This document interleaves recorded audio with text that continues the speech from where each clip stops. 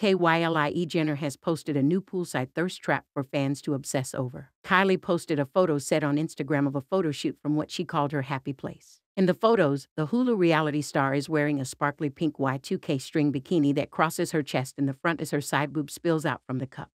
The pics show Kylie playing with her hair as she hangs out next to her massive pool at her mega mansion.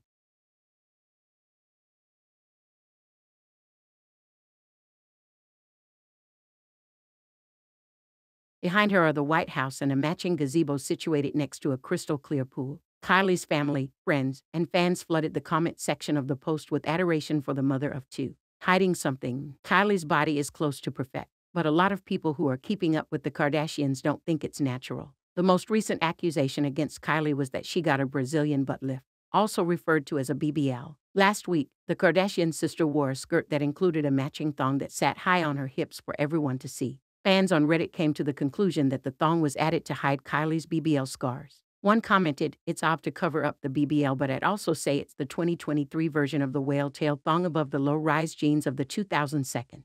Silent Kylie. The U.S. Sun exclusively revealed that Kylie has unblocked her baby daddy Travis Scott's number after giving him the post-breakup silent treatment.